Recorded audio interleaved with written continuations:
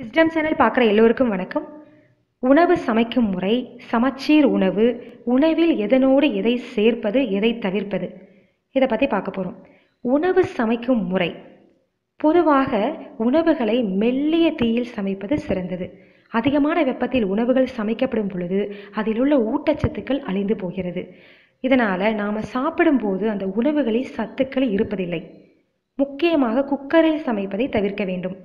சமைப்பதற்கு சிறந்த பாத்திரம் அப்படின்னு பார்த்தா சமையலுக்கு மண் கலயங்களே சிறந்தது. அதற்கு அடுத்ததாக வெண்கல பாத்திரங்கள் சிறந்தது. ஆனால் இப்போ எல்லாருமே எவர் சில்வர் தான் பயன்படுத்திட்டு வராங்க. அது பரவாயில்ல. ஆனால் அலுமினிய பாத்திரங்கள், நான்ஸ்டிக் பாத்திரங்கள் சமையலுக்கு உகந்தது கிடையாது. ஏன் அப்படின்னா தீயினுடைய உஷ்ணத்தை ஏற்றுக்கொள்ளக்கூடிய தன்மையுடையது. இதனால் நம்ம உணவுப் பொருட்கள் வேகமாக தன்னுடைய சத்துக்களை இழக்கக்கூடிய நிலைமை ஏற்படுகிறது. அப்போது அந்த உணவுகளில் எந்த விதமான சத்துக்களும் இருக்காது.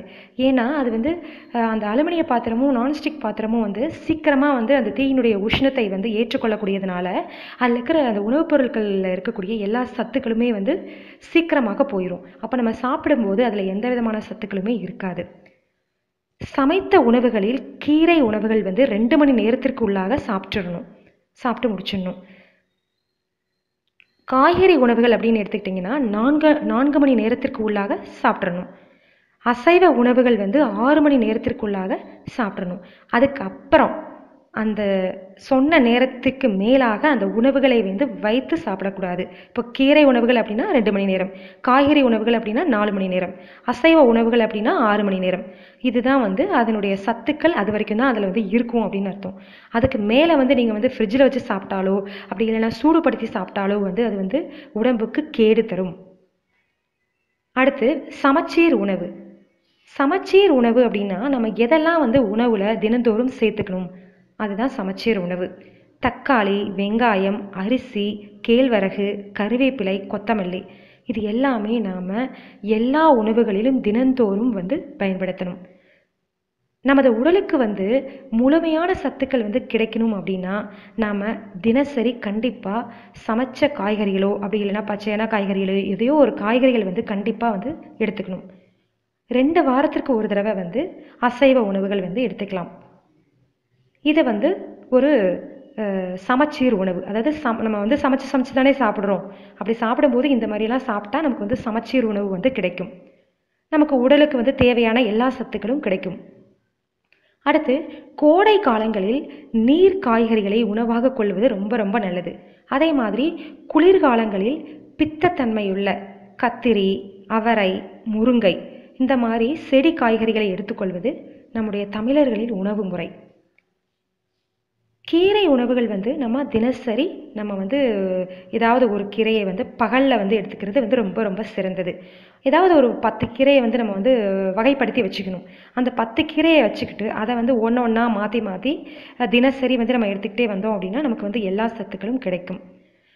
ஆனால் நம்ம உணவில் புதினா, கொத்தமல்லி, கருவேப்பிலை இந்த 3ஐயும் நம்ம துவையலாக ஒரு 2 நாளைக்கு ஒரு தடவையாவது கண்டிப்பாக சேர்த்துக்கணும். இந்த மாதிரி நம்ம சேர்த்துக்கிறதுனால நம்முடைய இருதயத்துக்கு ரொம்ப பலம், எந்த விதமான ஒரு கோளாறும் ஏற்படாமல் பாதுகாக்கும். அதே மாதிரி நம்ம உணவை சாப்பிடும்போது இளஞ்சூடாக சாப்பிடுவது தான் ரொம்ப ரொம்ப சிறந்தது.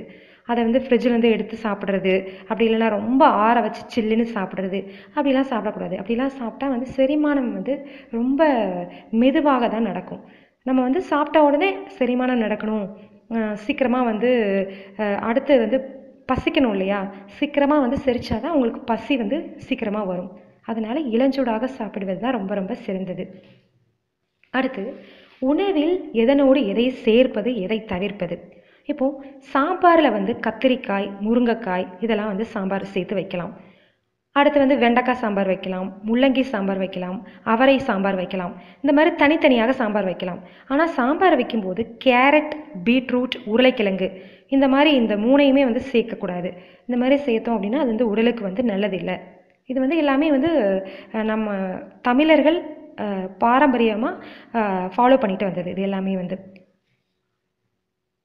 அடுத்து அசைவ உணவு சமைக்கும் போது ஏதாவது ஒரு வகை தான் ஒரு நாளைக்கு சமைச்சு சாப்பிடணும்.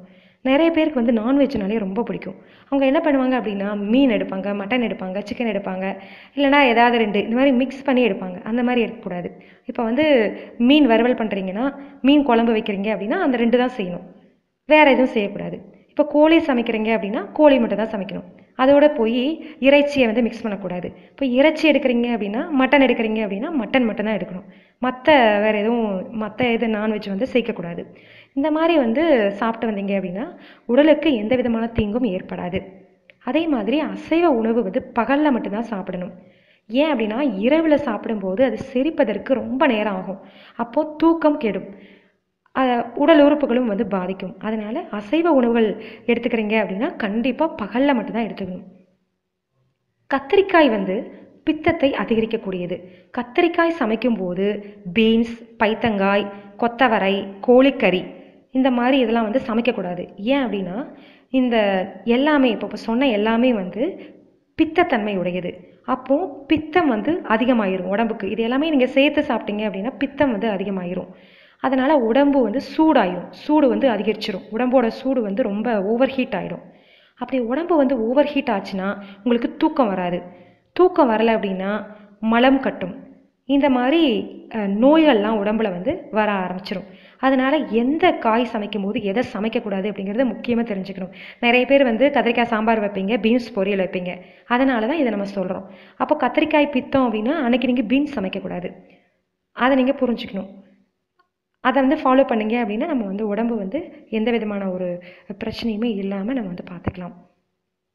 இரவு நேரங்களில் அசைவம், தயிர், கிழங்கு உணவுகள், நீர் காய்கறிகள், கீரை உணவுகள் இது எதுவுமே வந்து இரவு நேரத்தில் சாப்பிடக்கூடாது. ஏன் அப்படின்னா இந்த 5மே வந்து வயிற்றை மந்தப்படுத்தக்கூடியது. செரிமானத்திற்கு நீண்ட நேரம் எடுத்துக்கொள்ளக்கூடிய உணவுகள். இதனால் உறக்கம் கெடும், மலச்சிக்கல் ஏற்படும். இதனால தான் நம்ம வந்து இந்த டாபிக் சொல்லியிருக்கோம். எந்த உணவில் எதை சேர்க்கணும், எதை சேர்க்கக்கூடாது அப்படின்ட்டு. இப்போ நீங்கள் இதை ஃபாலோ பண்ணீங்க அப்படின்னா உங்கள் உடம்பை ஆரோக்கியமாக எந்த விதமான நோய்களும் அண்ட விடாமல் பாதுகாத்து கொள்ளலாம். நன்றி.